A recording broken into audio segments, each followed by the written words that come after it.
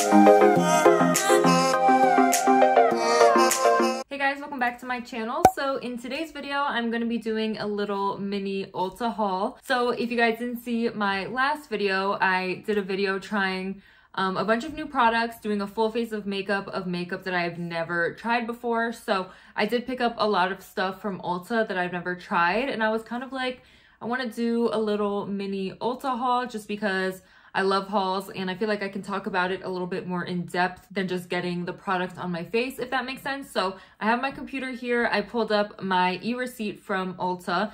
That way I can talk to you guys about how much it was. My total wasn't even that much. My total was $86.88. So in my opinion, that's like not that bad for the amount of products that I got. So when I was driving home, I was like, I want to do the makeup video, but I also want to do a little mini Ulta haul. So that's what I'm going to be doing today. So we're going to go ahead and just jump right in. So the first thing that I got was this Morphe Fluidity Concealer. This is in the shade C1.55. It's kind of like a light to medium with neutral undertones. I usually go for anything with neutral undertones because I don't have like yellow undertones, but I don't have pink undertones. I'm kind of more in like the olive range, so I kind of just go to neutrals. Every time I get something with yellow undertones, it just looks a little bit strange on me, so I'm definitely more neutral, so that's why I picked this up. So this was $10, and to me, for a Morphe product for this size, I don't know, it's just not even that much. So when I saw it, I definitely wanted to try it. I haven't tried a bunch of things from Morphe. It's like a brand that I want to try a lot more products from, but I just never really try a lot of Morphe products. So this is the first thing that I got. I really like this concealer. If you guys haven't seen the video of me trying out all these products and giving my opinion on them, I would definitely go check that video out. It is linked down in the description box, and also there will be a card somewhere up here for you to click on. So definitely go check that video out. But this concealer, I really liked it. This was only $10, like I said, which was really good. I feel like it's gonna last me a pretty long time, so I'm definitely impressed with this. Like I said, I want to try more Morphe products, so if you guys have any Morphe products that you recommend, definitely leave them down below for me. So I'm just going in the order of the e-receipt on my computer. So the next thing we have is the Colourpop BFF Volumizing Mascara. This is in the shade Black on Black. This was only $8, so for me, that's like a great price, especially for a mascara. I feel like that's pretty average, pretty good price, so nothing like crazy here. Again, I haven't tried much from Colourpop. I like that they have their own little section in Ulta. I'm glad Morphe has the same thing, just so I can get more of an idea of their products, because it's hard to buy stuff online. I really don't like buying a lot of makeup online. I like to go in the store, take my time, kind of compare everything and check out like all the different colors that they have. So definitely online is not my thing when it comes to buying makeup. So I haven't really seen anything about this mascara. So when I saw that it was only $8, I was like, why not? Why am I not going to try this? It's pretty simple. I mean, it's just a basic volumizing mascara. The packaging is very simple, not basic as in like that's basic, but basic as in like minimal, simple, nothing too crazy. So I do like the packaging. It's really cute. Next up, I have another Morphe product. This is the Bacon Set Setting Powder in Translucent. They had a bunch of different ones. They had translucent, they had, I think, like a pink powder. They had a banana powder for sure. I was debating between the banana powder and the translucent. I do have a Makeup Revolution setting powder that is a banana shade, so I was like, why am I gonna get two banana powders? That doesn't really make any sense. So I did get the translucent and I really liked it. This was only $12. Again, it seems pretty average to me. It didn't seem like crazy. If this was like 20 bucks, I probably wouldn't have bought it, but $12 I feel like is worth it. So it does come with a lot of product. I mean, this is a pretty good setting spray. Again, it's just simple Morphe packaging, so I did like it. It's really good. I didn't have anything like negative to say about it. I did do that video like a couple hours ago and my makeup still looks good, so don't really have any issues with that, but definitely gonna use this more and see if I truly like it. Next up, I got two Wet n Wild ColorIcon Bronzers. I love Wet n Wild. They are probably one of my favorite drugstore brands ever. Their brushes, foundations, their setting sprays, everything. I love Wet n Wild, like seriously. So that's why when I saw these bronzers, I was like, you know what? I haven't bought anything from Wet n Wild in a little bit and I love their products. So I got two of these ColorIcon bronzers. This one is called Ticket to Brazil and this one is What Shady Beaches. Like I said in my last video, if something says Brazil on it, there's like a 99.9% 0.99 chance that I'm gonna buy it, just because if you guys didn't know, I am Brazilian, my parents are Brazilian, so everything that says Brazil on it, I'm just like, I have to buy it. Like nail polish, makeup, I have to buy it. So I did get this one, but then I was like, maybe it's gonna be a little bit too light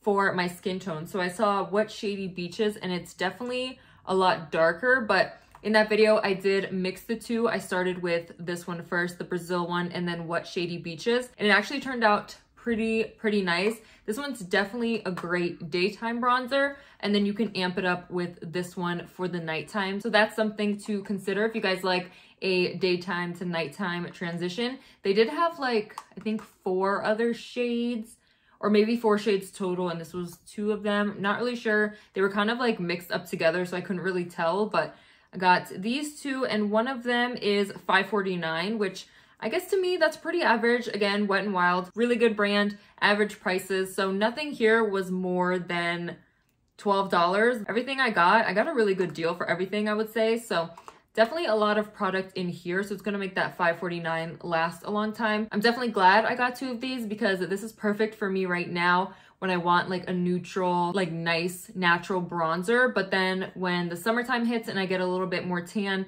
I can definitely amp it up with this one. So $5.49 for one of these is pretty good deal. Next up, I got another Morphe product. I've been definitely into Morphe this shopping trip.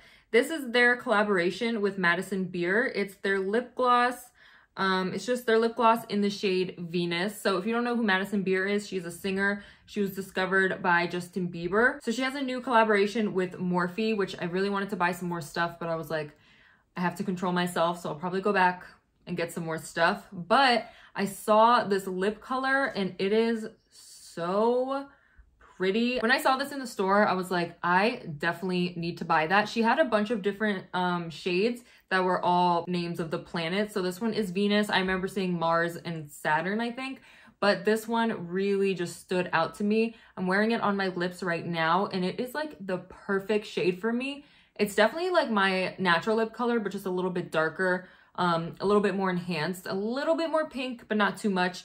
So I love it. It's definitely going to be my go-to, like seriously, and the formula is really good. So this lip gloss was only $10, which again, pretty good price for this. I feel like even if they did a collaboration with like a big artist like Madison Beer, they could have charged like $20, $25 for this lip gloss, but the fact that it's only $10 was perfect for me. So this is definitely gonna be my new go-to lip color for sure. Next up, I got a Maybelline BB cream. This is the Dream BB Fresh Skin Hydrating Beauty Balm 8-in-1 Skin Perfector. It has SPF 30 in it. So I got the shade 110 Light Medium. I wasn't too sure about the shades. They didn't have many shades. They had like light to medium, medium, and then like I think maybe 2 darker shades. I don't remember what the names were, but I knew that light was going to be way too light for me, and I'm definitely like a light medium. So this color was absolutely perfect for me. On the back, it talks about the benefits. So it blurs imperfections, enhances, brightens, adjusts the skin tone, smooths, hydrates, helps protect with SPF 30, and there's 0% oils and other heavy ingredients. So when I was in Ulta, there were like a bunch of different BB creams and lighter foundations. I didn't want a heavy full coverage foundation because I feel like I have so many of those, and now that it's getting hot outside, I just don't want it. So I was looking for a BB cream. So I googled the best ones of 2021, and this one came up. I don't know if it was the best one overall, but I think it might have been, if I'm not mistaken, because I did see one that was good for dry skin, but I didn't buy that one because my skin hasn't been so dry. So I think I did go for the overall good one. So luckily they had it in the store, so I was able to get it. This is really good. I have it on my skin right now. Again, it's been like a couple hours since I did my makeup for the last video, and my skin feels really nice. It looks like skin. Definitely, like, that article was definitely right. Like, this is a really good BB cream. So this product was $8.99, which isn't that bad. Honestly, I don't know how long it's gonna last me just because it's a small bottle. This is definitely a good BB cream if you're looking for a new one for the spring and the summer. It's definitely gonna be a new staple of mine. So $8.99 for this product was pretty well worth it in my opinion. So if you guys are interested, I would definitely recommend it. Next up, I got a product that I didn't really need, but when I was walking around Ulta and I saw it and I was like, you know what? I'm just buying other products for the video. Why not just buy this? This is the Colourpop Brow Boss Gel in the shade Dark Brown. I don't really need another brow gel. I have two already here at home, but now I have a third, so I was like, why not? I love brow gel. Brow gel is something that I literally wear all day. If I don't wear makeup, I always have brow gel on. If I'm at home and just chilling and like it's a day off, I probably won't wear brow gel, but if I go outside, there's like a 99% chance that I have brow gel on. Just because my brows are so thick and the hairs are so long, I just need brow gel. I can kind of get away with no brow gel if it's like the day after I get them waxed or like a couple days after, but I always need some brow gel. So I got this one. This one was only $7.